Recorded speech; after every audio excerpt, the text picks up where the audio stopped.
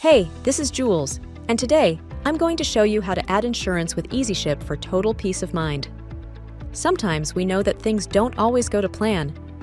Couriers can make mistakes, and items can go missing during transit, or even after successful delivery. And customers can be left upset, frustrated, and out of pocket, impacting your brand and reputation. And while some couriers may offer tracking or insurance, it's important to check what's included. Often it's limited in coverage, heavily restricted, or takes a long time to process, or even get approved. But the good news is that Easyship has made it easy to add insurance to your shipments all within the platform. Using Easyship's insurance for your shipments provides peace of mind and protects your valuable items and builds trust with your customers. And we've made it simple to do so in just a few steps.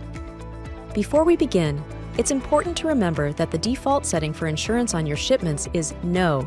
So if you require insurance, make sure to change this setting to Yes when creating your shipment. If you select No, or if insurance is not added to a shipment, you will be prompted to purchase insurance on the final step of shipment creation. Now, let's get started.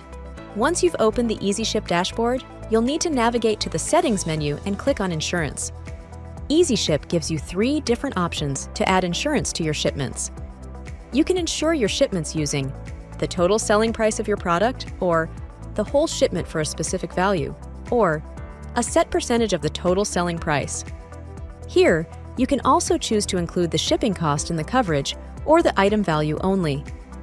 Remember, if you're updating these settings after syncing your order, make sure you select the box to calculate the price of all shipments that might be affected by these changes. Importantly, you don't have to do this for every single shipment. You can automatically add insurance to shipments by setting up a shipping rule. To do this, let's go back to the Dashboard Settings menu and select Shipping Rules. Let's say, for example, that all your shipments to the UK being lost or stolen are a big concern of yours, so you choose to insure all your shipments to the UK. First, create the rule by adding a name. For example, UK Insurance. Then we'll choose a condition, and for this example, we'll select destination country is United Kingdom and click Save Condition. Next, we'll choose the action, and in this example, we'll select Insurance, followed by Always include insurance and save the action. Remember to check this box if you are creating this rule after pulling your order into the platform and then hit Create.